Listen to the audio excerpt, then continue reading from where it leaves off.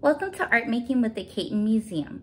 My name is Teonna and I'll be creating art along with you. Today, we'll be thinking about the importance of reflection. The sky's mirror image in a lake, an artist's self-portrait, and even taking time to think about our feelings are all different forms of reflection. Today, we'll be creating mirrored images inspired by the light of the day and the dark of the night. Let's get started. For today's project, you'll need some paper. Today I'm using watercolor paper. You want to grab a pencil of some sort, a paintbrush, a container of water, and also some watercolor paints. And if you don't have watercolor paints, but you have acrylic, you can try watering that down or even using diluted food colors if you have that on hand. The first thing you want to do is fold your paper in half. This will let you know where the division is, which side will be light and which side will be day.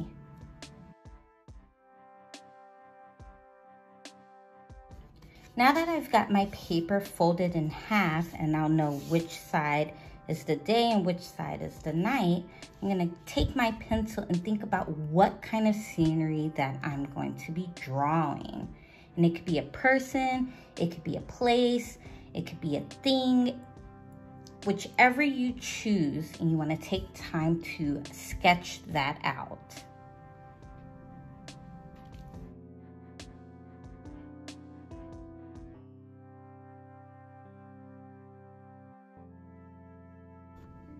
For my sketch, I decided to keep it very simple. My drawing's gonna be either the sun and moon over the ocean water. And your sketch does not need to be perfect. You just need to know where you'll be laying down your colors. Now that I've got my sketch down, I'm going to get ready to start laying down the colors. And with watercolors, you'll want to go from your lightest color to your darkest color. Before I start painting, and this is what my watercolor palette looks like, the paints are pretty dry.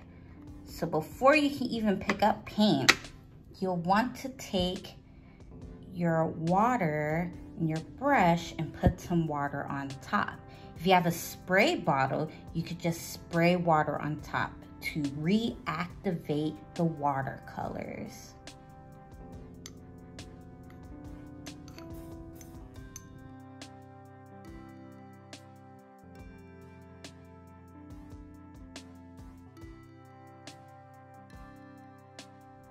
Since this painting will be a reflection of day and night, you'll want to think about what kind of color tones do you need.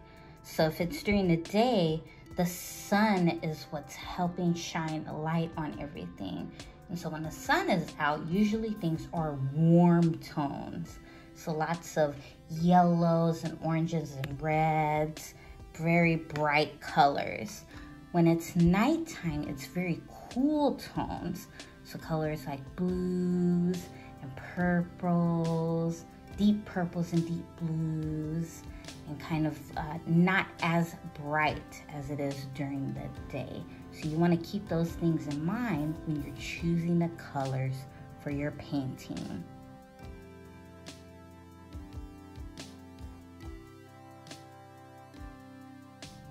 With watercolors, you want to make sure you use a good amount of water, not too much, but if your colors are too dark, you can take your brush, put it in plain water, and help spread that color out to lighten it up.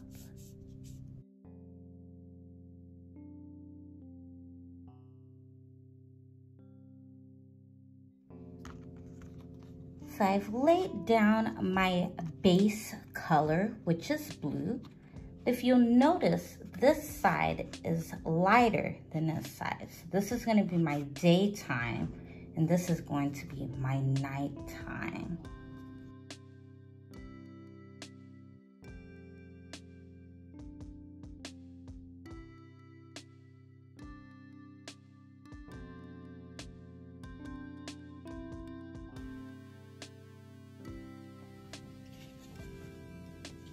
If you've gotten too much paint in one area or too much water and it's really wet, you can use a old tissue or a paper towel to dab that part up.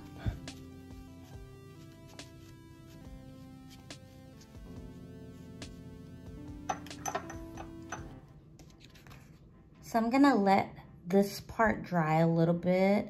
I'm going to add more layers on top, but while this dries, I'm gonna go ahead and start working on the sky area.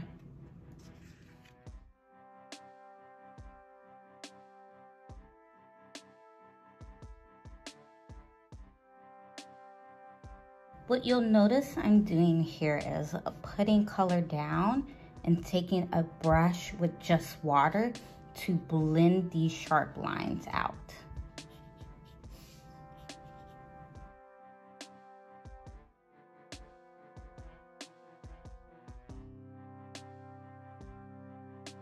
So remember, for the night site, you'll want to use lots of cool tones. So I'm using different shades of blues, some greens, and some purples.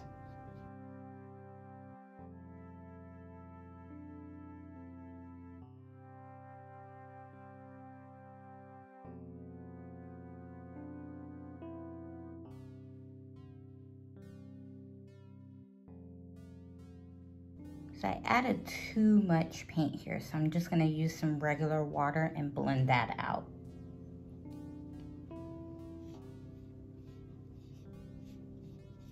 Luckily, this is my nighttime, so it's okay if this part gets a little darker.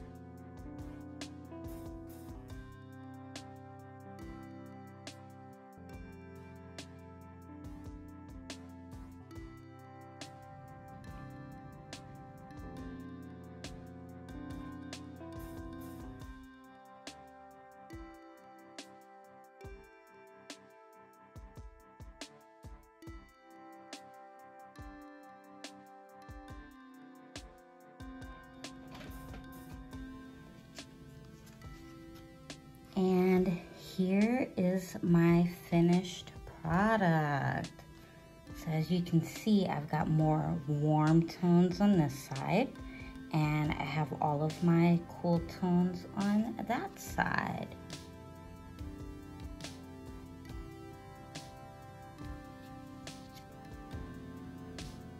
Thank you for coming to create art with me today. I would love to see what you have created. So don't forget to tag us on Instagram. See you next time.